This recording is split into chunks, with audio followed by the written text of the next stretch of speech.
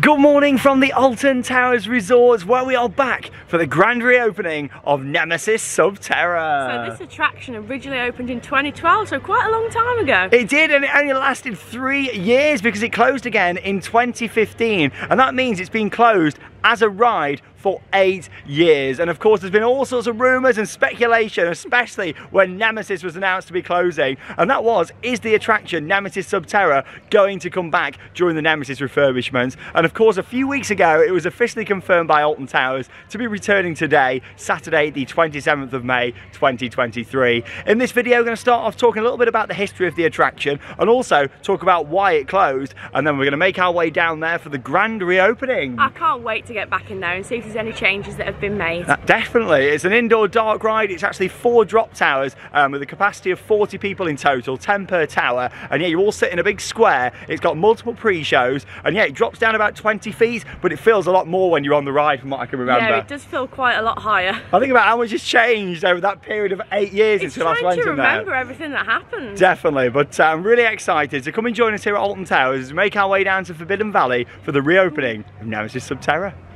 Here we go then, so we've made our way down to Forbidden Valley, and yeah, there's going to be some sort of official opening at 9:30, yeah, which is really interesting. Looking forward to seeing exactly what they're going to do. But yeah, first let's just talk a little bit about the history of Nemesis Sub-Terra. Of course, we said that it only operated for 3 years and it's been closed for 8, but for a couple of years, 2018 and 19, it actually reopened as Project 42, which was a scare attraction inside. Here's the Phalanx out the front. Very quiet, the Phalanx this morning. Yeah, they are quiet this morning. Yeah, remember Project 42? Yeah, I quite enjoyed it, to be honest. It was nice going in there, wasn't it? Yeah, it was, and we thought at that time all the ride system got boarded up and everything, and we thought that's probly it, you know, we're not going to see it come back. Yeah, that's the thing, really interesting. Hey, how you doing? You alright? Looking forward to it?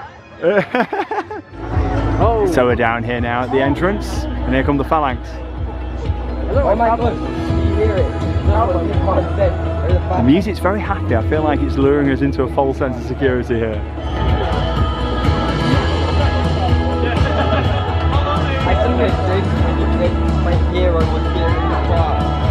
Oh, coming out in the lab coats now. Atmosphere's building. There is a large crowd here at Nemesis Sub-Terra.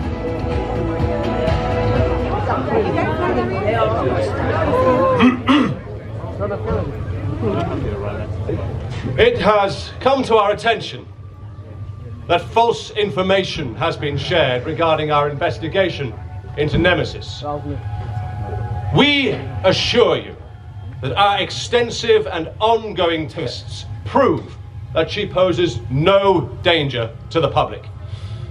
And as a gesture of our unshakable confidence, we invite you to view our latest discovery and to learn more about how we are creating a secure future for generations to come at the newly recommissioned Phalanx Research Facility.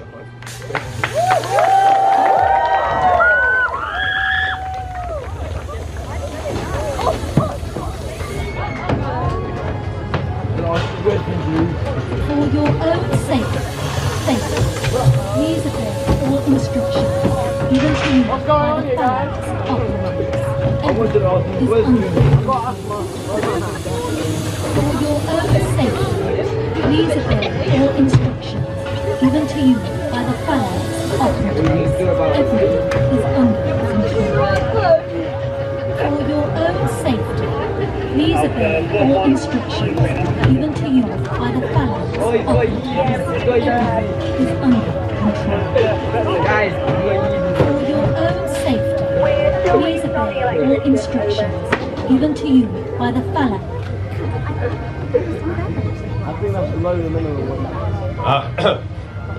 We apologize for that brief interruption.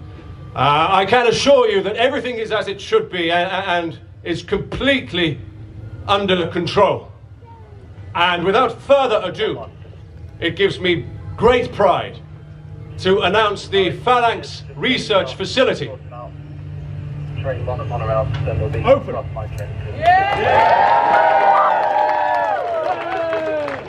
Please continue and enter as usual, and I repeat once again, everything is completely under control.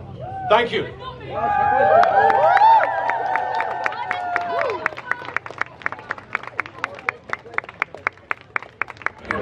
we go, the Phalanx Research Facility is officially reopened here at Alton Towers. It's so much seeing like the man from the promo videos. Oh, here we go. I tell you what, I don't trust him though, Charlotte. No, I don't trust him. either. Everyone's really excited. What an atmosphere down here. Nemesis Sub-Terra. Fantastic. But that was really good. I think the audio should have been a bit louder there. We could hear what he was saying. We had like all the backing music. But still, really excited down here. Literally, the atmosphere is pumping. Probably on maybe group 2 or 3, I'd say, where we are in the queue. So. There's hundreds of people come down here for the reopening of this iconic Alton Towers indoor attraction. 4 drop towers. Looking forward to getting back on this. Cannot wait. Here we go. Look at these crowds out here. We've got the big cattle pen down here at the front. And of course, it's going all the way back. Here we go. Whee! This is it. Entering into this queue line once again. The sign's up, and we have been told this is only a temporary sign. There will be a proper sign coming back soon. It has access there we to go. The latest satellite into the queue line. This is it. Main entrance. Nemesis Sub-Terra. What a vibe. You gotta love the vibes around openings. Who'd have thought it, eh? All the rumours, all the speculation, and we're walking down this queue line again. Here we go. Represent an astonishing research opportunity for this and I've always loved the pre-show videos for Nemesis Sub-Terra. It's nice that they're getting used again. Fantastic. Oh, we're only round the corner. Obviously it's 40 per group going in. We're too far away, which is good. Yeah, I mean the queue goes quite far back. Do you reckon it's down to Alton Manor? It wouldn't surprise me. 100%. Yeah, it was well organised though, getting everybody lined up. Which was good. How good was it seeing that? Loved seeing We got them. some chanting going on. But yeah, I really enjoyed seeing them from the videos. Of course, Alton Towers have been putting out, which have been fantastic. Oh, we've loved following them along. We have, and just to see him in the flesh was great, wasn't it? He came out, I was like, yes! All is not as it seems. When we had a bit of a takeover, they all kind of broke out, and then he came out and assured us everything's fine. I don't trust that man. I don't trust him either. But no, it's really good. We've been assured that Nemesis is in good hands, and there it is. So I've also just noticed they've actually updated some of the queue line videos as well, which is good to see. So you've got a mix between the old video playing and some of the new bits too. The videos that Alton Towers has been putting out on social media of the Nemesis track being delivered on the Phalanx trucks, that's playing on the screens now too, which I think is great. And yeah, the first group's just gone in. Advertised wait time of 90 minutes. Oh, I don't think we'll see it with that queue again after today. About to enter is an extension of the original excavation as detailed in the Nemesis archives. For your own safety, you must obey all instructions given to you by the Phalanx operatives. Due to the magnetic resonance of recently exposed underground structures, it is important that civilians leave all baggage at the surface before descending underground. This includes mobile phones and loose articles of clothing. I love the animation on this video. They were really well made when this opened back in 2012. So it's so nice to have this back. Phalanx logo. And there's a restricted area, so as you just heard there from the Phalanx. Of course, all bags, including cameras, phones, all need to stay in the baggage hold before making our way in. So yeah, we're not going to be able to film on the experience, but I'm sure you knew that already. We are at Alton Towers after all. Yeah, fantastic just to see this back open. Great atmosphere. All these videos. You can only see it briefly. The Phalanx survey team are documenting the system of caves because the sun's just shining there. Yeah, all about the caves and the storyline.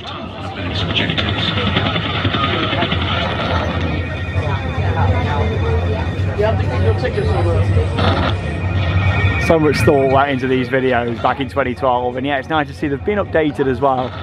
Like I say, the Nemesis new track makes an appearance in there. I've not managed to catch it from here, but yeah, we did see it when we were just walking up. Here we go, well this is it, making our way into the Phalanx Research Facility for the first time in 8 years. It's back open, all bags into the baggage hold, and we will see you when we come off.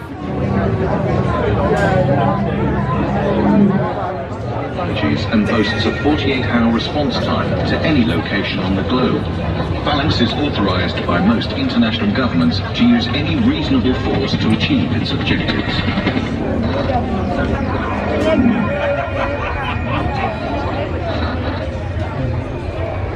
Well, after 8 years we stepped back into the building for Nemesis Sub-Terra, and I've got to say straight off, it's so nice to see Forbidden Valley with an atmosphere again. That's something that we've not had this year, of course, with Nemesis being closed for the retrack. So just to have the attraction back open again and see hundreds of people piling down there for it was really good to see. It's just nice to see so much life in the area, because it has felt really quiet with Nemesis being closed. And that's the thing with Sub-Terra, it's a capacity filler attraction. It's not a headline ride for the park like one of the roller coasters. It is a filler ride. Of course, 40 people can enter a group each time, 10 per drop tower. So it's nice to just have some additional capacity. And of course, granted, it does take quite a while to get people through, but it's something else on offer down here. And also, it is an immersive themed storytelling experience that fits in really well with Forbidden Valley and the Nemesis backstory. And I think it's great how they have brought this attraction back whilst Nemesis is closed for the retrack. And I really hope that it's going to stay a firm part of Forbidden Valley now and the story of that area for the future. I really hope so. I hope so, because it really adds to the area. It's the capacity that the park needs, and it's another dark ride, which we love. Yeah, another dark ride. That's the thing. Alton Towers has got its good fair share of dark rides now. They just need to get Hex back open.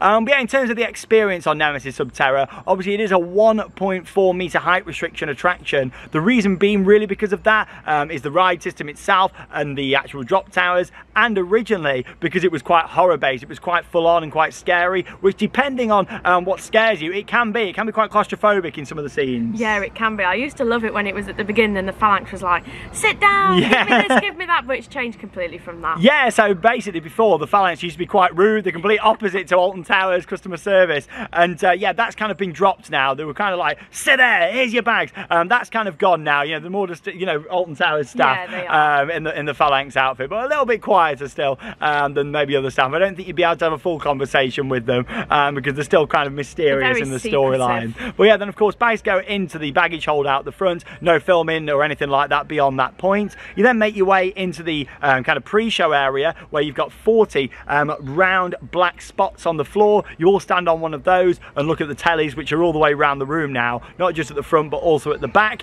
And yeah, you watch a pre-show. It's the same pre-show as what it used to be, however they've updated more of the branding around the side. It's black and red now to fit with the new Nemesis colour scheme, the Phalanx truck outside, and the general vibe that Forbidden Valley is going down. But yeah, I do like that. It kind of tells you how you're going to go down in an elevator down to the central core and the observation chamber, where you're going to get to see an egg from the Nemesis site. They've been doing all this excavation, but they've brought this egg out to be observed for you to come and see, and it's actually there in front of you, and this one's been made safe for public viewing basically. I think the storyline for Nemesis Sub-Terra is just so well done. I do really enjoy it. Yeah, you watch the visuals and you see like an elevator making its way down various different levels, and then of course you step into that elevator. Of course it doesn't actually move, you know, but it feels like it. The floor vibrates, the lights behind the doors make it look like the elevator's travelling down. There's like a red beacon in there spinning round, and yeah, it actually does feel like you're going down when really the lift isn't going anywhere. It doesn't move at all. It's just staying in exactly the same space. But yeah, because you've watched that pre-show, psychologically you think you are actually being taken down underneath Forbidden Valley.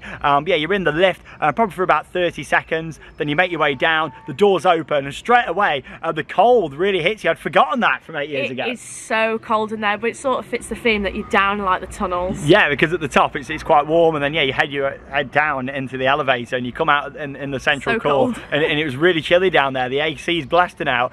In there you've got all the rocks on the walls. It's really well themed in that room because yeah, it's all lit up blue in there now, which is nice. And then yeah, you just kind of walk down this corridor, see all the rocks, and then yeah, you're greeted with the observation chamber. When you step in, you see all the 4 drop towers, which are all of course opposite each other in a big square. In the middle you've got the main part of the chamber itself with the egg, which you can see is on there. It's not hatched or anything, but the egg is there in front of you, and lots of kind of scientific equipment all the way around. It kind of reminds me of like a lab kind of setting in there. Yeah, it's like the egg's being monitored with like lights on there, so they're trying to see what's inside there. Yeah, so if there was any movement, like all the lights would go and everything like that. But yeah, the drop tower in terms of the ride system, manufactured by ABC Rides, the same company that did the drop towers and the dungeons, if you've done them before. And yeah, all the drop towers are actually already parked in position at the top, ready to go down. So basically, normal drop towers, you have to climb up and then drop down, whereas with this one, you are actually already in that position, which is great. So you sit down, restraints come down, a little bit of audio saying welcome to the observation chamber,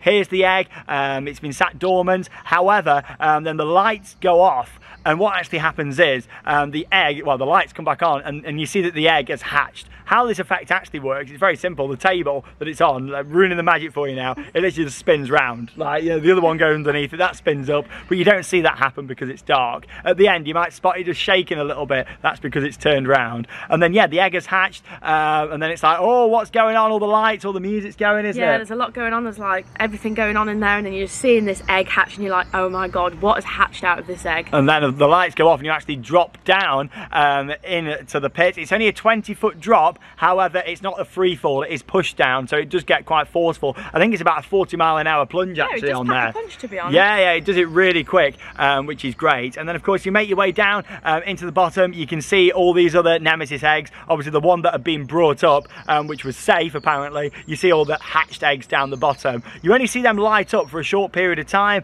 and then after that, literally, you start to raise up in the dark. And along with that, you've got some other special effects there. So you've got like back pokers, there's like blasts of air, there's water, and there's leg ticklers. Yeah, I do like that. Yeah, my favourite's the back prodder, like literally prodding you in the back. And it's quite full on because you've got the sound of air cannons, a lot of noise happening. It's quite a full on experience at that point. Like I say, it can be quite a sensory overload maybe for some people, but I do like that because it makes you feel quite claustrophobic and like, oh, we're trapped in this ride system. Everything's going wrong around us. You know, this is the monster, Nemesis, the beast coming for us, which I do really like.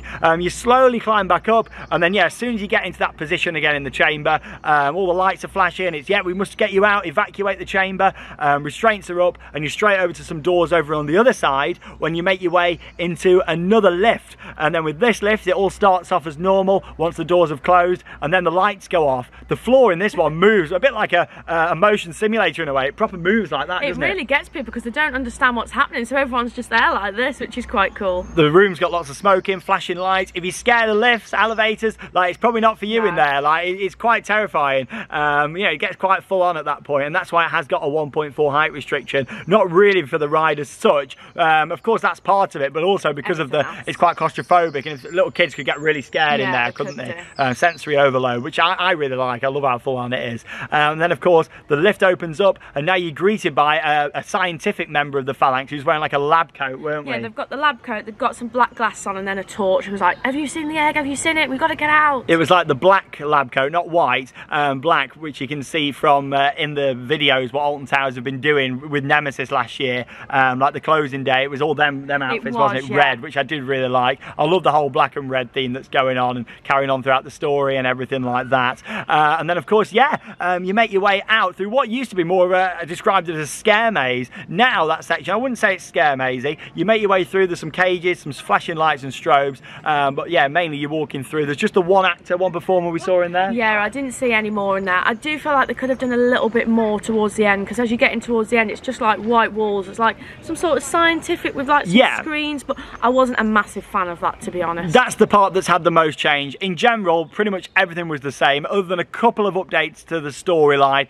and visuals. Pretty much everything was the same as it was in 2012. Just a little bit more modern. Like, for example, there was a bit more background music with like a drone in the background, which I did like actually, especially in the pre-show. I had a bit more atmosphere. But yeah, this last room was like a mini kind of lab. There was a screen on the side, kind of like a heat map, I think it was, as you walk past. Yeah, it was like showing you as you walk past with the heat, but it didn't really do a lot for me, the ending. No, I think it was more just, instead of packing it full of actors and having a scare maze at the end, it means it doesn't require as many staff now. Which is understandable. Yeah, they could have done a little bit more there, I think, at the end, but at least they've not packed it full of actors, and then a few weeks' time from now, that's all going to be gone, you know. So I'd rather it be like that and stay like that, and for the long term, really. But there you go, that's Nemesis Sub-Terra. It's back open. It's a great experience. It's got a 90-minute queue today. Of course, it's not worth a 90-minute wait. If you're coming to Alton Towers, I'd say it's worth 30, maybe 40 minutes max. What would you say? I'd probably say about 25 to 30 minutes, I'd say. Yeah, you don't want to be waiting too long for it. It's a filler attraction. It's not a major ride, but it's so nice to have it back. The whole experience in general, including the pre-shows, the ride, and then the exit,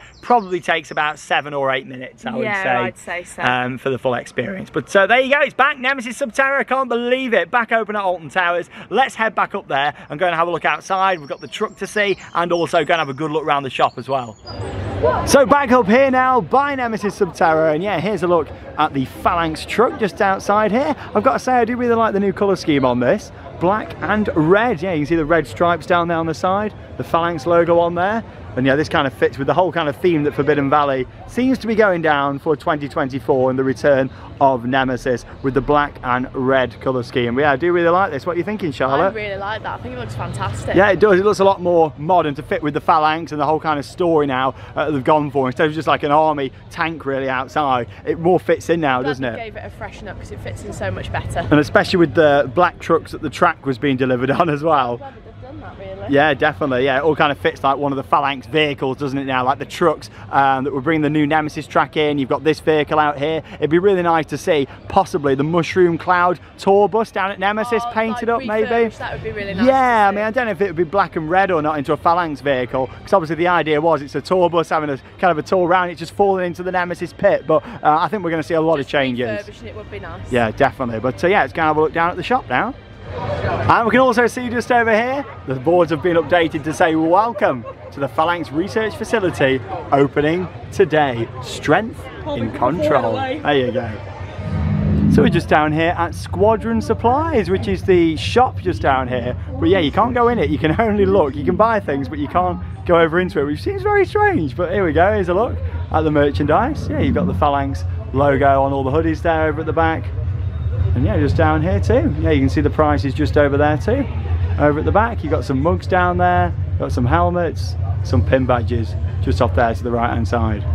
Well, a brief look there at Squadron Supplies. I was hoping to show it in a bit more detail, to be honest. But yeah, literally, you cannot step inside. You've just got to look at the merchandise from a distance, which I've got to say, to me, that seems bizarre. I might have purchased something in there, but yeah, I can't get close, can't feel the quality of it all. Well, yeah, bit interesting. People want to have a look and feel and see the sizes and stuff like that. If you can't go into the shop, then you're not going to buy, are you? It seems a bit weird, that does to me. Yeah, I'm quite surprised that they've opened it up and to not actually let you in there. Like, seems a bit silly. It does seem a bit weird that I was able to see it in a bit more detail, but yeah, it was like, no, you can't come in. Yeah, it just kind of felt a bit off-putting in a way. Like, it did. You know, everybody kind of standing out the front and you just wanted to go in the shop, show you what was there, have a good look, but it was kind of like they were just looking and you can't come in. So I thought, no, we'll just kind of come away from that. Do a brief moment. Yeah, that's the thing. But we have heard on the grapevine that Nemesis may actually be getting a shop when the area reopens next year. Of course, Forbidden Valley is going through a huge transformation, and yeah, that's really interesting. So hopefully that'll be a shop that we can walk inside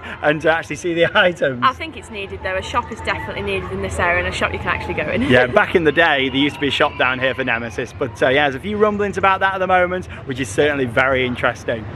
Well, there we go then. That's the opening day of Nemesis Sub-Terra, and a lot of people have come down to come and check it out today, which is fantastic. I tell you what, the opening day of Nemesis next year is going to be crazy. It's going to be busy. So busy. For such an iconic ride, like hundreds have come down for Sub-Terra today, but I think the queue's going to hit like 3 or 4 hours. I think so. It's going to be like 1994 all over again down here. But yeah, I'm so glad we got to meet the head of the Phalanx today. That really made it for me, seeing him and doing the opening down there. Fantastic. Nemesis is closed, but Sub-Terra isn't. After 8 years, it's back open.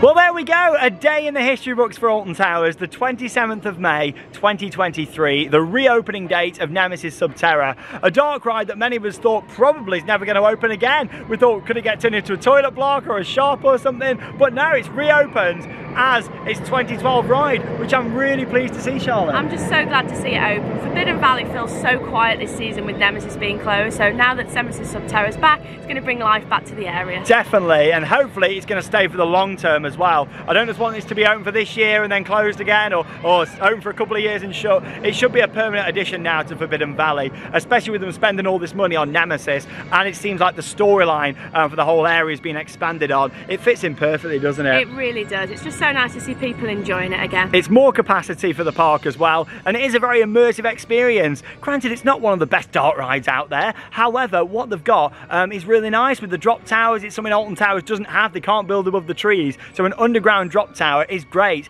for this park. And technically, as much as it's a dark ride, it's also a permanent flat ride too, in a way, because yeah, it's something what this park really needed, just some more operational for permanent flat rides. Oh, it's needed so much. We need some more. And just going more into the history of it again, of course, the unfortunate event of the Smiler accident back in 2015 had a real negative impact on the park, and that did mean the ride closed because of staffing after that, really. It was more a really dark period. A lot of cutbacks were made to operations. that was a highly staffed ride, hence why it left. We also saw Ripsaw that was left the park. Charlie and the Chocolate Factory, Hex closed for a year shortly after. It was a dark period in the park's history, so that's the main reason why that attraction closed. But it's so nice to have it back open, and it's been a great opening day. I think Alton Towers have done a really good job with the opening ceremony. I think the audio needed turning up a little bit in the background, but we could hear what the Phalanx operative was saying. Oh, I really enjoyed that. The main man himself came out, and I think that really made it. Yeah, Alton Towers, I've got to say, you're doing a great job Really with all the good. videos, building up the storyline, and we look forward to following it more.